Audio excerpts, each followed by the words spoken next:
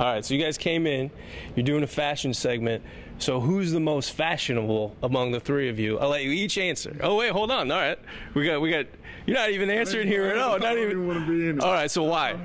Best. Every day he comes into the facility, you know, nice jogger pants, different pair of shoes every day. You know, nice shirt on to match the shoes he has on. You know, and in his game day, nice suits, home games. You know, nice put together outfit. So he's the most fashionable, and nice accessories to go with his outfit. But you said Jordan. Absolutely. Can we focus here? He actually stole all the words out of my mouth. I think what he did was give you guys a brief explanation or a detail about himself and then use it against me. But really, he was just speaking up on himself. Oh my God. As you can see right now, he have a nice, plush, high-end sweater on, matching J's to go, white with the blue on them, sixes, everybody, True Religion jeans, nice fashionable watch to match. We have on the guy. Watch. Hey, this is a man right here. You want no fashion? Holla at Mills. How come though you got stuck with the full suit? Everybody else got to be more comfortable. Jordan, you had to come in, put on the full suit. It was raining outside, you know. It was a little extra work, I feel like you had to go through. A little bit, you know. I had to come prepared, so I put on the suit, and unfortunately, I thought everybody else was going to have on the suit. So, but you know, you the man, though. I'm not the man. I am not the man. But Bass, he did not have on the suit, but he had on nice slacks, nice Kohan shoes with a nice sweater, with a nice, you know, fitted shirt to go under, and look also business looking like it. So don't get on me because I had on the suit. You were looking at as good. I'm gonna put it this way, simple said. Real recognize real. They, you know, target us based on our apparel on a day-to-day basis. Corn like to be comfortable, so he came in with some nice brand new Air Jordans on with a matching hoodie. Nice accessory to go, you know, jeans just to throw it off. You have color contrast at times. And then Mills, they figured he looked the best all the time, so hey, why not put him in the best? All right, so here's a question for you guys. You guys, every single Sunday, you guys are out on the field, on TV, millions of people out there watching you. You come in today, it's a little bit different. I mean, it's TV, but it's a little bit different.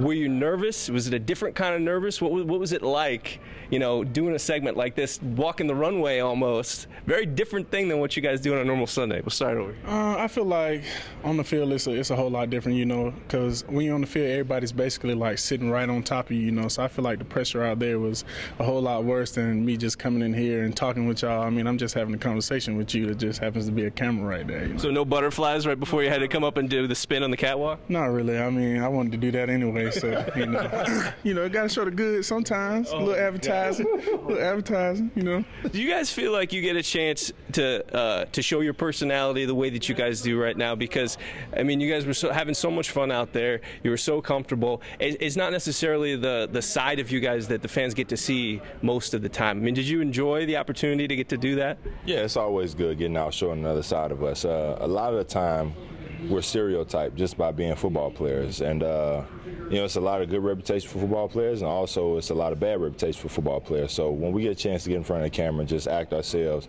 and have fun, you know, we're going to take advantage of it. So you don't think that the average fan thinks that a football player would have the sort of coordination in their wardrobe that you guys are bringing today? You know, you never know what the fans are thinking, but for, you know, what they think that all we do is practice and bang against each other every day and go at it every day, and all we do is eat, sleep, and breathe football, which we do. But we do have a, you know, more comfortable side, as you see, and you know, a more, you know, laid back side, and show off our fashion and just walk the wrong way, spin a little bit, and show our personalities off on camera. All right, so I tried to change things up a little bit today. Usually, you know, we go with like the suit, the tie, and everything. Change it up a little bit. Did the corduroy. I don't know if it's too early for that though. It's getting a little chilly. Sharp, you know, yeah. And these days, it's all about you. You stay in your lane. Right. You create your own sweat. But I brought a surprise though. I want to see what you guys think. All right, so check that out. Is that we like that? Yes, I know. Yeah, does that work? That's clean, right? Okay. All right. Yeah, catch him off guard. I needed a little bit of a surprise because I knew I couldn't hang with these guys just like straight up. So I had to bring. Like you. Yeah, I love it. Okay. So I ain't even bring out socks today. Yeah, I'm glad that worked. All right, so I got a thumbs up for that. you guys, you had a chance to come out here and eat. What was the best part about this whole thing? Was it the food or the fashion? Go ahead. I like hanging out with the ladies. You know, getting to sit on stage with them and just have a little bit of fun. I mean, the food was great too. Getting to eat the ribs from. All right. So the food is a downvote number one. Go ahead. Everything. Yeah. You are. You know, it's good to get out here, hang with y'all, get in front of the camera a little bit, interact with people, and let the fans see another side of us. Jordan, when you come in a week, you guys had a big win on Sunday. Do you notice a difference around the city? You know, it seems like this city is a totally different place a week after a win and a week after a loss. Do you guys feel a different energy after a big win like you guys had? Certainly, you know, the city's a whole lot happier, and that energy, we want to keep it going throughout the season, and we just don't want to just stop for 1 week. We want to keep it going and keep our fans happy and going, and keep this going until, you know, end of the season, on to the playoffs, and hopefully get to Glendale, Arizona on February 1st. They'll throw me out of here if I don't ask one football question. You guys, it was such a 4-quarter game. You guys played so well on Sunday, and you've been searching for that consistency that we've got to talk to you guys about. Do you feel like maybe there was a corner that you guys turned this week where it just looked like in all phases of the game things were really clicking for you guys? Whoever wants it. Yeah, I think these past couple of weeks, especially us getting 3 losses early in the season, a sense of urgency picked up. So around Hallisall, our practices and meetings, we've been paying a lot of close attention to small detail because we noticed, the efforts there, the talents there. We just got to put everything together and click at the small things. The small things, that's going to equal up to, a win or a loss at the end of the game. So we knew it was at stake. We knew we needed to turn things around in order to reach our ultimate goal. So the players just went out there and did their thing. I feel about the same as Bass does. We finally got everything kind of, flowing in all phases, so everything looked good on Sunday, and I feel like that's why we came out of the game with a win. Everything was nice, everything was clicking, and, it just ended up being a real good day for us. Protections were great, and you guys have had so many things changed around the offensive line. Did you guys feel like this was, as far as the protection goes, maybe one of your best performances of the season? Yeah, I would have to say so. We had some injury bugs here and there with it happened to be Slauson and Garza, which they are back, and then Bushrod being out, and then at the beginning of the season in training camp it was me and Kyle, and then we had a mixture of different things, but the way that as a team coming together, because it's a team first, and as a unit, all of us in that O-line room and then practice how we grind together, so not when somebody comes down, somebody comes up, and we grind together and still have that collective effort and to protect Jay and Matt and Martellus and Brandon and Elshine.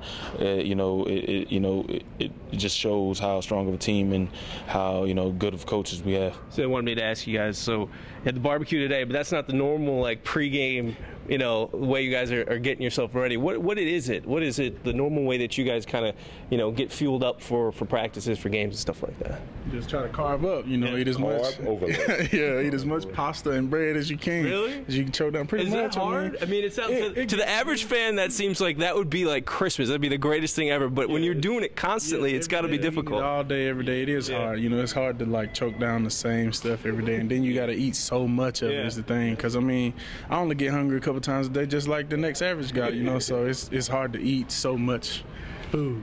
Make sure one thing, you listen to this at home, don't go stuff down a bunch of carbs if you got anything coming up. We eat a lot of carbs because we burn a lot of energy. Another thing is hydration. Water, body armor, things like that throughout the week, just so we can be prepared to play a long game on Sunday. Awesome. Thank you guys. I appreciate it. Sticking around and helping us out. It'll be